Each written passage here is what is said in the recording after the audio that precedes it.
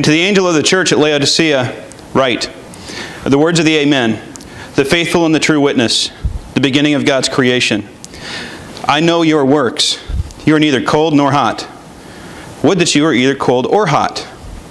So, because you are lukewarm and neither hot nor cold, I will spit you out of my mouth. For you say, I am rich, I have prospered, I need nothing, not realizing that you are wretched, pitiable, poor, blind, and naked. I counsel you to buy from me gold, refined by the fire, so that you may be rich in white garments, so that you may clothe yourself, and the shame of your nakedness may not be seen. And salve to anoint your eyes, so that you may see. Those whom I love I reprove and discipline. So be zealous and repent, and behold, I stand at the door and knock. If anyone hears my voice and opens the door, I will come into him and eat with him, and he with me. The one who conquers, I will grant him to sit with me on my throne, as I also conquered, and sat down with my Father on his throne. He who has an ear, let him hear what the Spirit says to the churches. You may be seated. Let's pray. Lord, we thank you for the blessing of your word, your Bible, your letter to us. I pray that as we explore what you've written here, that you would keep all of our hearts and minds open, that if there is something here for us, that we would be paying attention, that we would catch it, and that we would go forward in our week changing what we need to change and living the way that we need to live in order to glorify you. In Jesus' name, amen. I once heard a story about a mother who was preparing dinner for her family, and at the same time she was preparing cookies. She thought they might want dessert. And the kids were in the kitchen causing a bunch of chaos and asking for some of the cookie dough, and the husband was in the living room watching TV, not really engaging, not really helping, not really doing a whole lot of anything. And the kids kept asking, Mom, can we have a look at the cookie dough? Can we have a look at the cookie dough? We'll be good for a look at cookie dough. We'll eat our dinner. We'll be good. And this kept going, and they were more and more persistent, and finally the mom reached her limit, and she said, enough! Go in the living room, join your dad, and be good for nothing. And, as easy as that might be to laugh at, imagine that being your marriage, your relationship. And imagine the emotional dryness and the tension in that relationship. Keep those feelings and those thoughts in mind as we go forward, because I think that will help you to understand what Jesus is saying to the church at Laodicea in this letter. Another story, this one's from Aesop's Fables, is about a dog who had a bone. This is a very nice bone. He's very happy about his bone, and as he is walking, he walks across a mud puddle and slows down for a second, looks down, and he sees his reflection. But not knowing that's his reflection, because he's a dog and doesn't know that, he just sees another dog with another bone. And he decides that the bone that dog has is better than the bone that he has, and so he lets go of the bone that he has to try to get that one. And of course his bone falls in the mud and now is not so appealing. And a lot like that dog, the church at Laodicea had been fooled by a counterfeit. They had given up the real thing for the fake thing. So to make this make a little more sense, let's understand a little bit of Laodicea's cultural context. The city of Laodicea was a very, very important and extremely wealthy trade center, kind of like our modern day New York in a sense. It was located at the intersection of one of the main east-west highways and one of the main north-south highways. And because of this location, it was home to a very important banking center. Pretty much the New York Stock Exchange of the Roman Empire. And in fact, from about 62 BC, it had also functioned as Rome's Fort Knox, because it is illegal to export gold from Laodicea, and the gold that was in Laodicea was used to back the Roman currency. They were a very rich, very affluent, very well-off community. And this wealthiness, this affluence, was one of the markers of their cultural identity. The pagan gods worshipped in Laodicea included the emperors. They did a lot of emperor worship. They worshipped Zeus, Apollo, and one in particular named Asclepius, the healer. And because of their temple to Asclepius the healer, they had also a medical school that was very well known, that had developed a particular eye salve, something to heal various different eye ailments and to help return sight for those who were losing it. And you can guess that because of the economic inflexibility of the time, if you were blind, there wasn't really a possibility of finding work for you. They had disability but no Social Security, and so blindness meant you couldn't work. So for somebody who had been working and was losing their job or losing their livelihood because they could no longer see, this eye salve was in demand, and it was exported all over the world. Another key export that they had is very shiny, soft, black wool, the quality and texture of which no shepherds anywhere else in the world had been able to match. And so this black wool was also in very high demand. So you have the banking commerce, you have the export of this medical, the eye salve, you have the medical school there, and you have the export of this black wool. These are three things that were a part of the cultural identity of Laodicea. There's one other that we'll get to shortly. Something happened in AD 60. They experienced an earthquake that leveled most of the city. And rather than accepting help from the Roman emperor, this is a very important tax revenue and financial asset for Rome, so he wanted that city built back up so he could continue getting tax revenue from it. But rather than accepting help, they decided to rebuild it themselves. And they rebuilt it better than it had been before. So as we're reading these letters to the churches in Revelation, this is, materially speaking, the wealthiest church in the book of Revelation. But spiritually speaking, this is the poorest church in the book of Revelation. In the biblical context of this letter, the letter that precedes it is the one to Philadelphia. And in the letter to the church at Philadelphia, there's one of two churches that Jesus only has good things to say about. He has nothing bad to say about them. Of the 7 churches, 4 of them get mixed news, good and bad. 2 of them get only good news, Smyrna and Philadelphia. And 1 of them gets only bad news. And that's Laodicea. Following the letter to the church at Laodicea is a description of the throne room of heaven. And if you were paying attention, there's a connection from the end of this letter right into that description of heaven. So there's an easy transition there. And last, this is the 7th letter. Now, there are a whole lot more than just 7 churches in the world at that time, but because of the symbolic significance of the number 7 in biblical literature, there's a symbol of completeness. Any church anywhere would have something similar about them to one of the churches in these letters. And likewise, any individual Christian anywhere would have something similar about them to one of these churches. As a whole, the theme of the book of Revelation is to see Christ revealed to the church as he presently is and as he will be when he returns.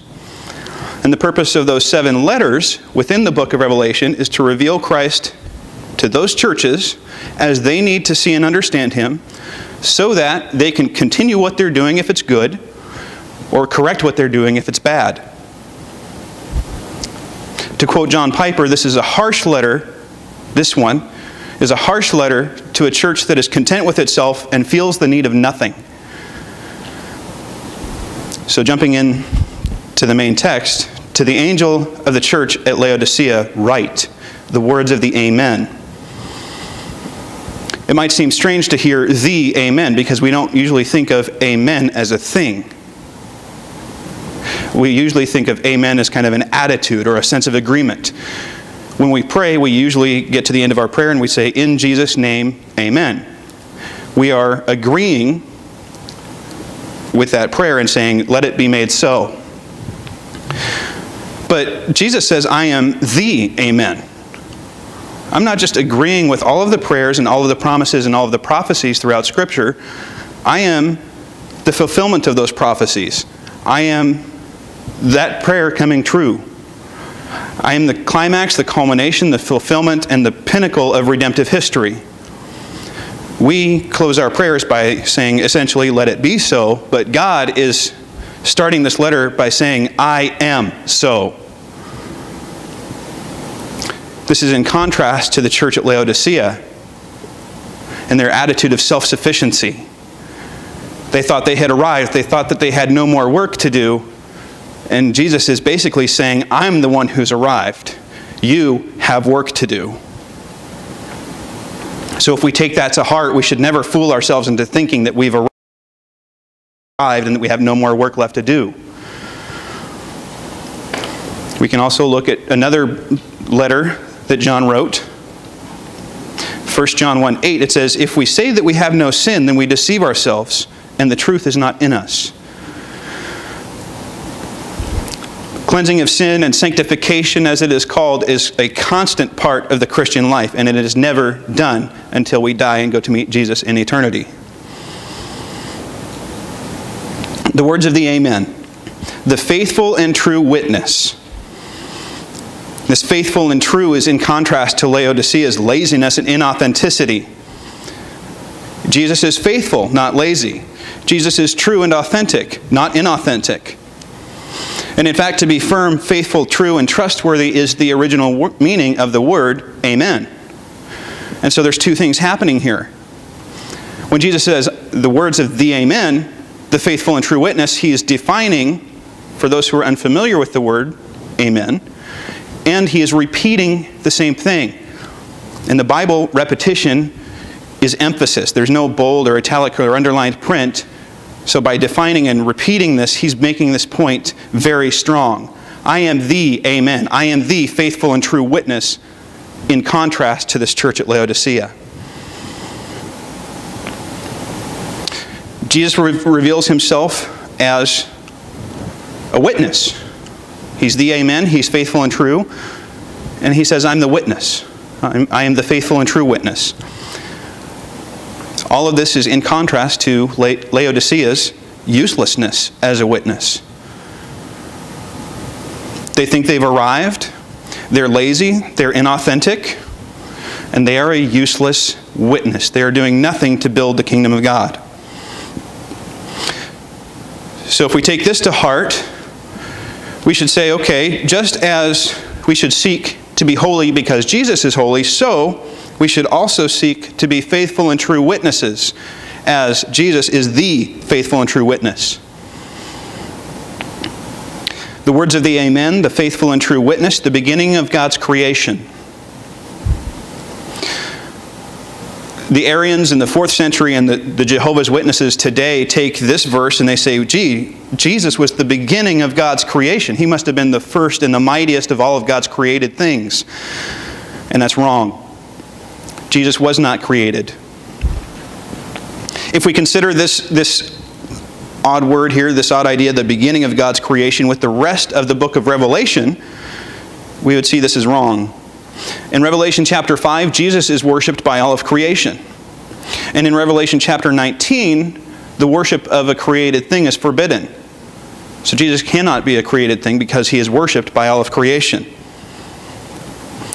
More so in the Gospel of John, written by the same guy, we read in the very first opening paragraph, in the beginning was the Word, and the Word was God, and the Word was with God.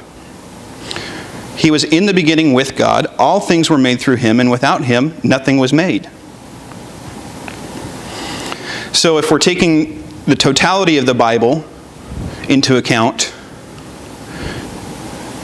Jesus was not the beginning, but the source or the chief of God's creation. And there are other English translations that actually use those words instead of the beginning.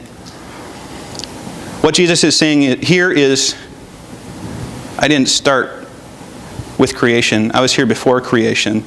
He's laying out his credentials for the church at Laodicea as the one who is co-eternal with God without beginning, the Amen, the faithful and true witness. He's laying out his credentials to bring this really, frankly, bad news that he is about to bring to the church at Laodicea. The next thing that he says is, I know your works. He has said this to several of the other churches before, but usually what has followed is a commendation, a praising of the things that they're doing good. No such thing happens here. Jesus says, I know your works and I have nothing good to say about you. The Greek word here is eido. I eido your works. I see inside and out. I know every motive, good or bad, and I know every fruit that is produced by your works, whether it is the fruit that you think is produced or the fruit that really is produced.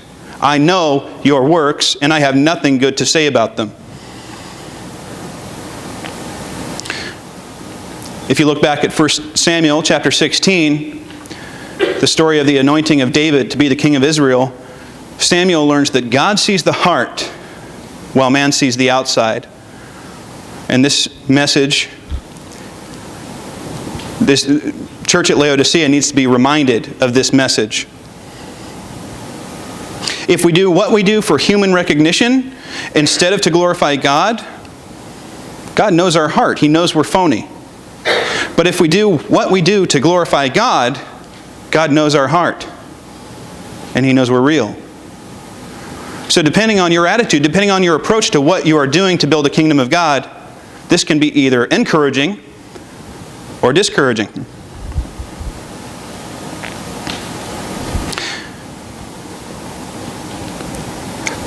I know your works. You are neither cold nor hot. Would that you were either cold or hot, or I wish you were either cold or hot. Very often today this is interpreted and applied as God saying, I wish you were either for me or against me, instead of ambivalent and indifferent. But I don't think that's how the Laodiceans would have heard it. As much as commerce and the export of their wool and the export of their eye salve were positive pieces of the identity of the city, there was one very negative piece of their identity, and that was their water. As large as this city was, they had no ready source of drinking water. The local rivers, the Meander and the Lycus River, would dry up at different times of the year or freeze over. In addition, no matter which river or stream you looked at, Laodicea was downstream from other cities. So the water that they got from those streams was very dirty. Their solution to their water problem was to build an aqueduct. These big 3-foot stones, they'd drill a big hole through it and they'd stack them in line and bring water in from the other cities that they could drink. So they thought. In fact, the stones that they had used imparted new chemicals to the water that once the water got to Laodicea, it was so tainted with these chemicals, it would induce vomiting as soon as they tried to drink it. Much like when you travel to Mexico and they tell you not to drink the water. Another issue about this lukewarmness thing is that Hierapolis, one of the cities they may have drawn water from, to the north, had hot springs that they were known for using for medicinal effects. This hot water at Hierapolis had a healing effect. Colossae, about 10 miles to the east and a little bit south, was fed by a cool mountain stream. Crisp, clear, cool mountain water, refreshing. So on the cold side, there's refreshment. On the hot side, there's healing. For the purposes of being a useful witness, Laodicea is providing neither refreshment to the spiritually weary, nor healing to the spiritually wounded. They are a useless witness. One of the commentators on this verse also pointed out that really, if Laodicea was cold, they would have had a sense of need for God. It's cold outside today, and if any of you were cold or outside, you would be cold, and you would have a sense of wanting to be inside where it's warm. This is not God saying to Laodicea, I wish you were either for or against me. He's saying, I wish you had a sense of your need for me, and I wish that you were a useful witness, either healing the spiritually wounded or refreshing the spiritually exhausted.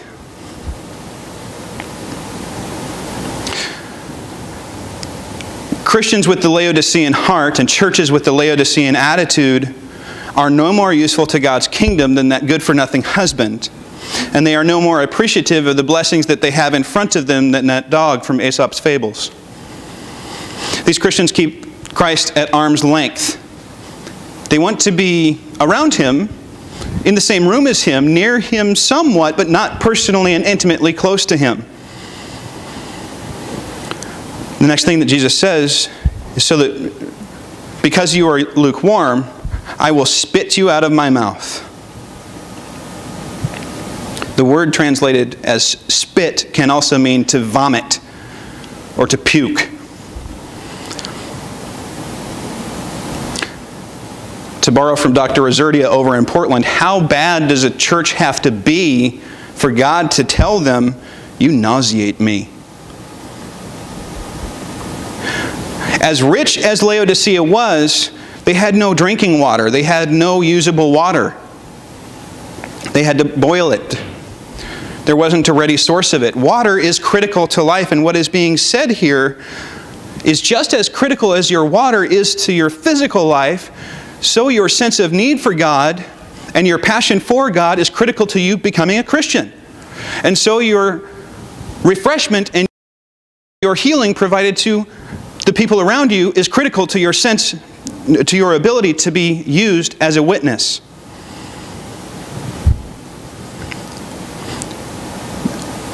The curious people who weren't quite yet Christians in the church at Laodicea were indifferent. They had no sense of their need for God, and the Christians who were there were providing no useful effect for the spreading of the gospel and the building of God's kingdom. And God says, I will vomit you out because you make me sick. Now, if we hear that and say, well, they must have lost their salvation, then that's inconsistent with other parts of the Bible. To quote John Piper, he says, the faith that saves is not a lukewarm, half-hearted faith. Some of these people were not even saved yet. The useful witness is an uncomfortable witness. These people had been treating their comfort and their affluence as an idol.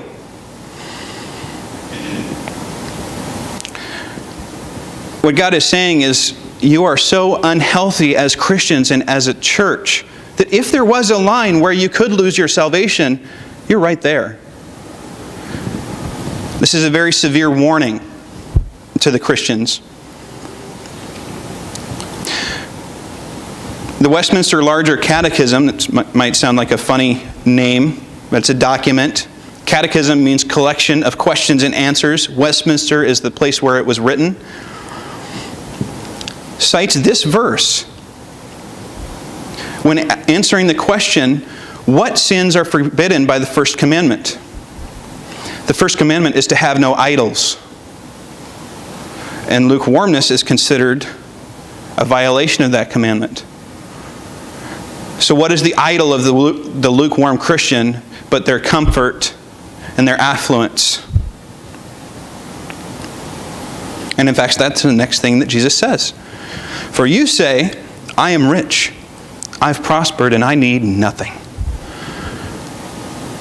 For Christ, who has revealed himself as the Amen and the one who has arrived and the one who has culminated redemptive history,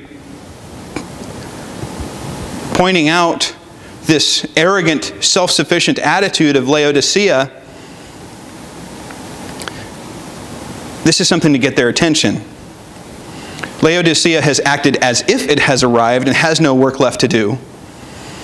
Christ has revealed himself as the faithful and true witness, but Laodicea has shown themselves to be lazy and inauthentic.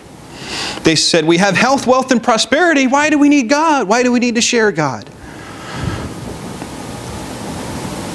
Of all of the possible threats to the church at Laodicea, whether it was persecution from the outside or false doctrines from the inside, the threat that Laodicea had fallen to was materialism. Or as it is called later in the book of Revelation, the whore of Babylon. And this idolatrous attitude towards material things caused the church at Laodicea to be taken off track to the point where they were completely useless to the kingdom of God. This is what a checklist approach to Christianity does. I went to church. I read my Bible. I prayed. I've done all I needed to do. And then the checklist goes back in the junk drawer until next Sunday. For you say, I am rich, I have prospered, and I need nothing. Not realizing that you are wretched, pitiable, poor, blind, and naked. If you were paying attention, you heard the other three pieces, the three good pieces of Laodicea's identity there. And Jesus is here saying, those aren't worth anything. You are wretched and pitiable and poor, not rich. You are blind despite your eye salve, and you are naked despite your amazing black wool. This is a humiliating slap in the face. This is the full exposure of Laodicea's arrogance. Proverbs 3:34, James 4:6, and 1 Peter 5:6 all say exactly the same thing. God opposes the proud, but he gives grace to the humble.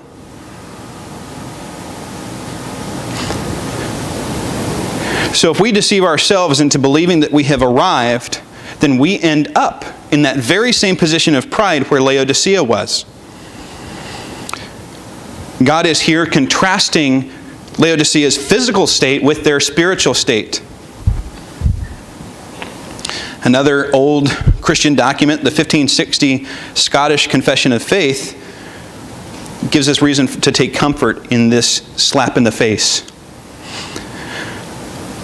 It cites this verse to explain the ways that the Holy Spirit wakes us up to our spiritual need, wakes us up to the reality of our spiritual blindness, and wakes us up to the reality of our sinful nature and our need of God. Essentially, when our basic physical needs are met, we are completely unaware of our need of God. And this is one of the ways, this verse is one of the ways that God reaches through Scripture, grabs us by the shoulder, and shakes us awake. This is also the bottom of the hole for Laodicea. This is the bottom of the slapping and the correction. And now starts the encouragement. As much as Jesus has been yelling at them essentially in the previous verses, he now says, I counsel you to buy from me gold refined by the fire so that you may be rich. As much as Jesus has yelled at them, now he speaks to them as a counselor, speaking gently with an encouraging voice. Buy from me pure gold so that you can be rich. Now wait a minute. We've already established Laodicea is spiritually poor. They have nothing with which to buy this gold. So what is the currency? What is the thing that they will give in exchange for this gold? Jesus is fully aware of this. This is pointing back to Isaiah 55:1, where the Lord says, come, anyone who thirsts, come to the waters. And he who has no money, come, buy and eat. Come, buy wine and milk without money and without price. How do you buy anything when you're broke? What's God saying? He has shaken Laodicea awake to the fact of their need. And this is the thing that will fill that need, is coming to God. But what is the thing that we give in exchange? It's ourselves, completely and without reservation. You don't do business with God because you have anything to give. You do business with God because you need Him. And what is the greatest commandment? But to love God with the entirety of our being. Love God with all of your heart, your soul, your mind, and your strength. To be hot and passionate for Him instead of lukewarm and dispassionate. And then, as a result of your love for God, to love your neighbor as yourself, to be cool and compassionate towards them.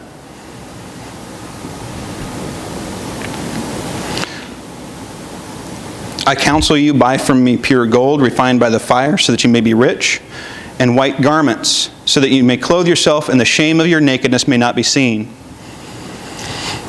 Despite the Laodicean black wool being sold all over the world for clothes and for carpets and for textiles, the church at Laodicea was naked and shameful. The white here is a symbol for heavenly purity and for righteousness, neither of which were things that Laodicea was producing. And similar to the gold, the emphasis here is on the spiritual need, not the self-sufficiency of the worldly, rich Laodiceans. Here again, Christians with the Laodicean attitude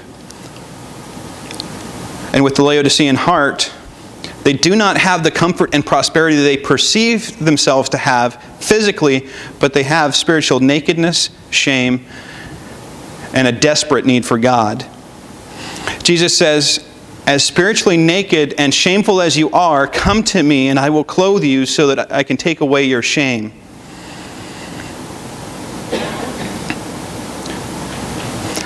"Buy from me gold refined by the fire so that you may be rich, and white garments so that you may clothe yourself and the shame of your nakedness may not be seen, and salve to anoint your eyes so that you may see." Jesus is still hammering on every point of need for the Laodicean church. This is Jesus reaching through John's letter and violently grabbing them by the shoulders. Wake up! Wake up! You need me. Your attitude about your physical condition can distract you from your need for God. So I pray that that would not be the case for any of us, that we would not be distracted by our physical condition. We need God's vision to see the reality of our need, and we need God's vision to see what we need to do. Jesus is saying, as spiritually blind as you are, come and give yourself to me, and I will make you see. "And those whom I love, I reprove and discipline." One of the commentators here says the verses that have preceded this are indeed one of the sharpest rebukes in the whole Bible. And then Jesus follows all of that with, "Those whom I love, I reprove and discipline." Talk about tough love. Culturally, talk about intolerance. What is the chief value in our culture except tolerance? You can't tell anyone that what they're doing is wrong and not in their best interest because you just must be intolerant. But that is exactly what Jesus has just done to the church at Laodicea. And without God's tough love and without God's intolerance of this attitude and this lukewarmness, where would some of us be? I can tell you that I personally would be well on my way to being spit out, because this is the area where I tend to go when I am not in check. Of all of the churches in Revelation, this is the one where I am weak if I'm not being kept in check. I tend to be lukewarm. But this is what Jesus says. "Those whom I love, I reprove and discipline." Back to that Westminster Larger Catechism, that collection of questions and answers. One of the questions asks, how does Christ execute the office of a king? And one of the answers listed is by correcting his elect for their sins. And it cites this verse and another one, Hebrews 12:6-7. It says, "For the Lord disciplines the one he loves, and he chastises every son whom he receives. It is for discipline that you have to endure. God is treating you as sons. For what son is there for whom his father does not discipline? For those whom I love, I reprove and discipline. So, be zealous and repent." The cure for this attitude of lukewarmness is first repentance and then zeal. Repentance is to turn away from the sin, and the zeal is not to crawl or walk away from the sin, but to run away from it and to run towards God. Now that Jesus has shaken Laodicea and shaken us awake to the nature and the depth of our spiritual need, he tells us what to do. So instead of being a useless witness, we can become faithful and true witnesses. "And behold, I stand at the door and knock.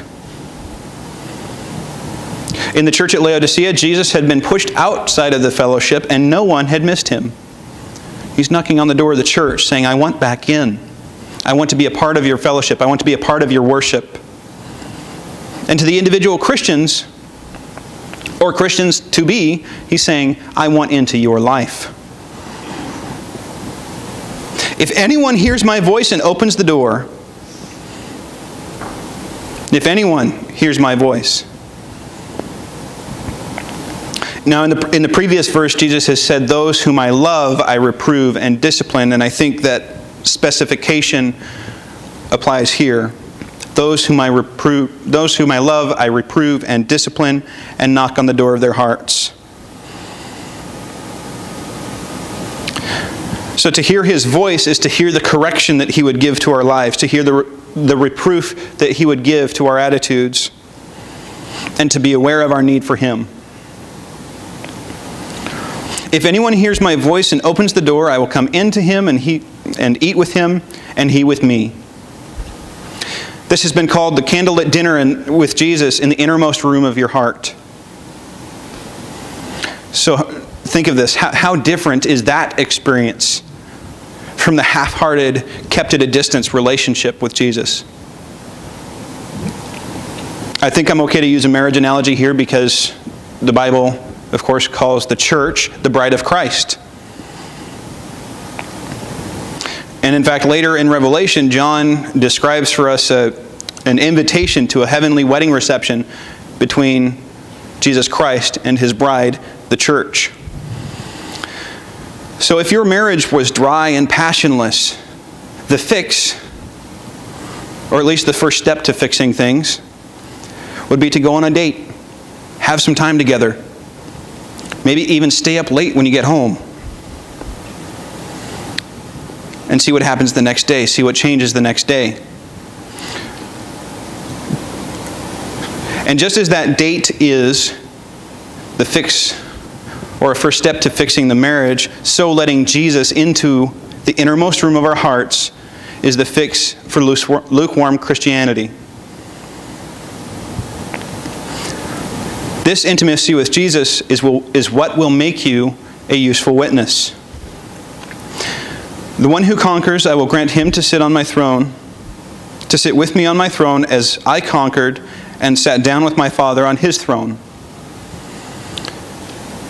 The thing that Jesus Christ conquered, of course, is sin and death. The thing for us to conquer is the idolatry of comfort and this attitude of lukewarmness. The reward is heaven. Heaven where Jesus is and where the Father is. He who has an ear, let him hear what the Spirit says to the churches. This is the general call to all of the churches at the end of each letter. This is not an issue about your ear or your sense of hearing. This